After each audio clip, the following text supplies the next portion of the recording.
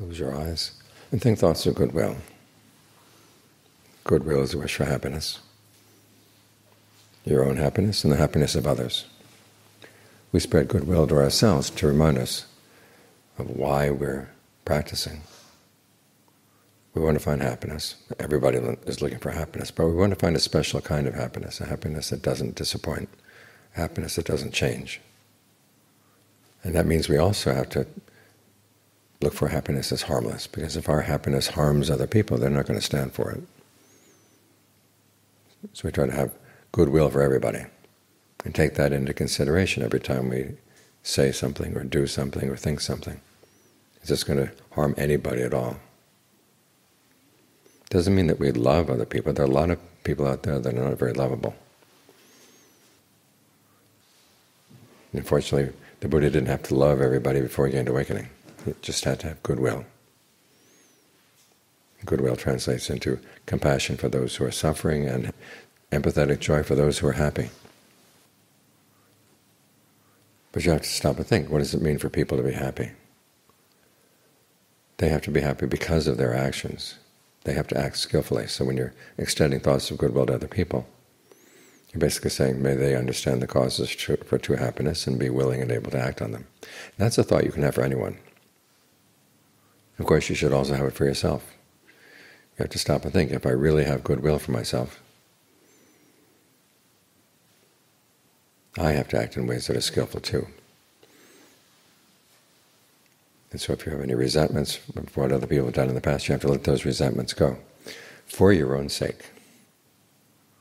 You don't have to ask whether they deserve your goodwill or not. You deserve your goodwill. You can tell yourself that. You want your goodwill so that you can protect yourself from your unskillful thoughts, unskillful words, unskillful actions. So the Buddha is not talking about love. He's talking about basically the wish that other beings be happy.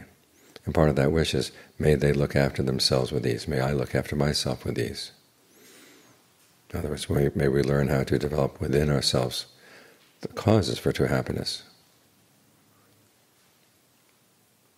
When you have that thought in mind, then you meditate. Try to get the mind into concentration, because you know that if you're going to see your own mind clearly, you have to get it still. Otherwise it's just like stirring a pot on the stove. You stir and stir and stir, and as you keep on stirring, it's hard to see what the individual ingredients are. But if you let the pot sit, and then you look into it when everything is still, then you can see, oh, there's this, there's the mushrooms, there's the asparagus, there's the whatever. And then you can decide, do you want asparagus in your meal? If not, take it out. If the mushrooms are good, well, encourage them. In other words, if they're skillful thoughts, you want to learn how to encourage them. If they're unskillful thoughts, you want to let them go. We don't just watch things coming and going and accept whatever's coming and going. Something unskillful is coming, you've got to make sure it doesn't take over the mind. If something skillful is not there, you've got to find it. You've got the potential within yourself, you've got to find it and then develop it. So there's work to be done in looking for happiness. It's not just relaxing, it's not just taking your ease. But it's good work. When the Buddha talks about generosity, he talks about virtue, he talks about meditation, these are all good things to do. Honorable things to do. Things that you can be proud that you're looking for happiness in a way that harms no one at all. And actually lifts the level of your mind. So many pleasures in the world pull you down. But the happiness of meditation is a skill that lifts you up. So think these thoughts every day. That gets you in the right frame of mind for living a life that it really does lead to your happiness and the happiness of the people around you.